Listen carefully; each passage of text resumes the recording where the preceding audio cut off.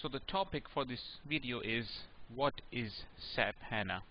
I'm gonna give you an overview on SAP HANA. This is Hassan Mir from 02protraining.com. So in short, SAP HANA is an in-memory database solution from SAP AG company. You can take my in-memory database video to find out more on this topic. So in short, in-memory database is very fast as compared to the traditional database, about 10 times faster, because it keeps all the data in the memory. So when we talk about SAP HANA, we are talking about the components of SAP HANA that you can see on the screen. So the SAP AG offers these pieces of software under the umbrella of SAP HANA. So the main component is the database itself. It's an in-memory database. It's called SAP HANA DB. Then we have SAP HANA Studio component, which refers to the modeling tools offered by SAP to model the data for SAP HANA DB. SAP also offers SAP HANA Appliance. So the term computer appliance is used for the marriage of the hardware and the software, especially tuned for that hardware. So there are certified vendors that offer hardware on which SAP HANA software could be installed. So the appliance would be that special hardware from those certified vendors, and SAP HANA software installed and tuned on top of that hardware. So that would be an appliance. So the SAP HANA software is also available on a cloud infrastructure known as SAP HANA Application Cloud. For more details on the cloud infrastructure, you can take my other videos. For now, understand that SAP HANA is also available as a service on the cloud infrastructure that client can use on need basis. So we understand that in-memory database like SAP HANA is very fast as compared to the traditional databases. So where does all this performance come from? So SAP HANA leverages these available pieces of technologies to achieve the performance. Low-cost main memory that we called RAM, random access memory. So it leverages RAM, and also it leverages multi-core processors. And finally, solid-state drives. Solid-state drives have become very popular these days. They don't have a spinning mechanism as such in them, so data is accessible almost immediately. They are obviously more expensive than the traditional drives. Now keep in mind that SAP HANA database, which is an in-memory database, could be used for any kind of application, be it OLTP application known as online transaction processing system, or OLAP application known as online analytical processing system. Okay, if you want to find out more on OLTP and OLAP systems, you can take my other videos on these topics.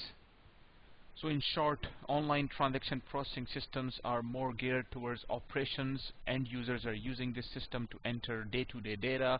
You purchase something from the Walmart, it goes in the OLTP system to create the record. So day-to-day activity is handled by OLTP system. So they require a database where updates or inserts could happen very fast, and they're not really tuned where we can do deep queries, finding out the trends and what's going on and so on. So OLAP applications are more geared towards managers, where they want to query the trends and do the analysis, and they won't be doing lots of inserts.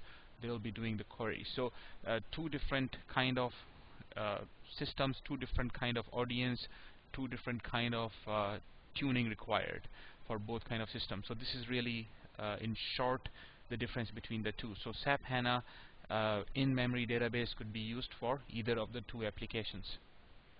Also keep in mind that SAP HANA database offers query processing environment for structured databases like two-dimension tables, where data is residing in two-dimension tables, very structured, and less structured data is also handled by SAP HANA database, like text and graphs and so on. Okay, so it could be used for either of the two kinds. Keep in mind that both OLAP and OLTP are structured systems. So to be an ACID compliant is a very important attribute of a database. So SAP HANA database is 100% ACID compliant. What is ACID compliance? Okay, for details you can take my other videos, but for now, ACID compliance guarantees reliability of database transactions. So 4 attributes are covered under this broad term ACID compliance: atomicity, consistency, isolation, and durability. These are the qualities of an ACID compliant database, and SAP HANA database offers all these qualities. Another misconception that prevails is that HANA is some kind of an acronym. It's a name. It's not an acronym. It doesn't stand for anything like high performance analytical appliance or anything like that. Okay, just a name. Here's a quick history. The Service Pack 0 was released on 20th November 2010. Service Pack 1 was released on 20th June 2011. Service Pack 2 was released on 27th June 2011. And then we had Service Pack 3, also known as 1.5, released on 7th November 2011. So we understand that in-memory database keeps all the data in the random access memory so that it's available immediately. So what kind of size is supported by SAP HANA? In early stages, SAP HANA would use up to 1 terabyte RAM, and it keeps data in a compressed format. So up to 5 terabyte of uncompressed data could go in 1 terabyte RAM in a compressed format. So it's about 5 times. Then in 2011, SAP HANA could be used with up to 8 terabyte of RAM, and it would support 40 terabyte of uncompressed data. And in 2012, SAP HANA would support up to 100 terabytes of RAM, so that means a lot of data. So this setting is available on IBM powered devices. Keep in mind that SAP AG company offers more than one database. So SAP HANA is one of the many databases offered by SAP AG. As you can see on the screen, SAP HANA is one, MaxDB, Sybase IQ, Sybase ASE, SQL Anywhere. So these are all the offerings from SAP AG. On top of that, SAP could resell other vendors' databases as well. DB2 from IBM, Oracle database from Oracle Corporation, and SQL Server from Microsoft Corporation, for example.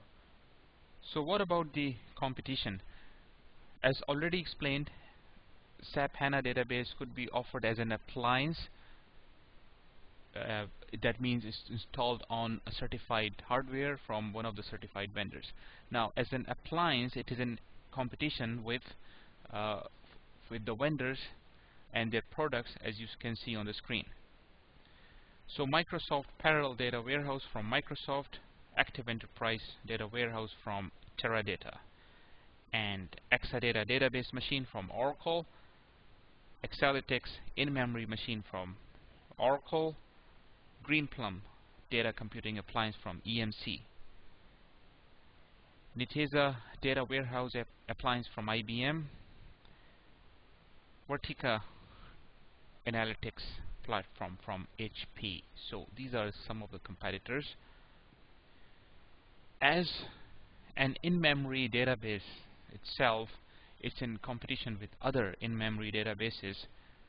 So we have Cognito Analytical Platform from Cognito, we have SolidDB from IBM, Timestamp from Oracle, Terracotta Big Memory from Software AG, Manifact from Manufact.